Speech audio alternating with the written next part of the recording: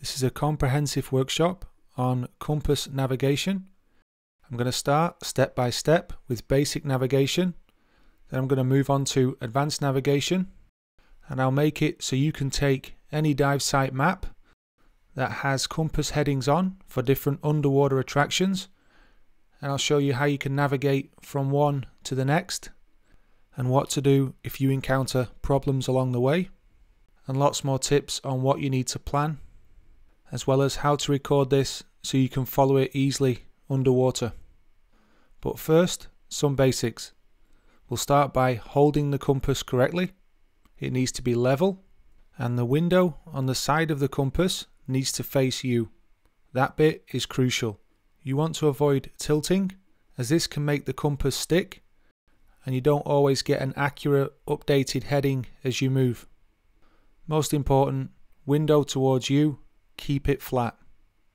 If you're going to use it on your wrist, I suggest getting a good bungee mount like I'm using here and keep it next to your slate.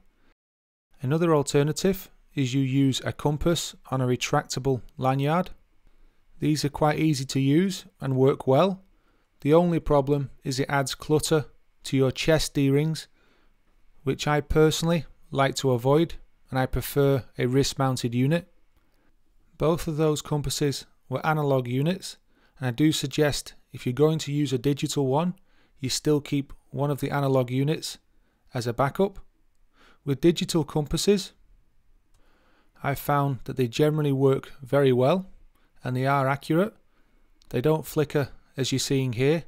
That's just to do with the video camera.